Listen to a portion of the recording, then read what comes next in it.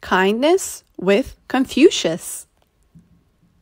A philosopher is a person who loves wisdom. Wisdom means knowing things that help you live better and be happy. Confucius was a philosopher who lived in China a long time ago. Confucius said wisdom means treating people with kindness and respect. He called his idea Ren. Young and old, rich and poor, family and strangers. All people deserve kindness and concern for their feelings. To understand how to be kind, Confucius said, we should use our own feelings as our guide. We should help others feel the way we like to feel. If you like it when others share their toys with you, then you should share yours with them. How do people show kindness to you?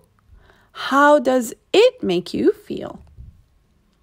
Confucius believed unhappy feelings could guide us toward kindness too.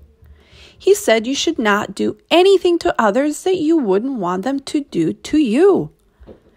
If someone leaves you out of a game, how does that make you feel? Would you want someone else to feel that way?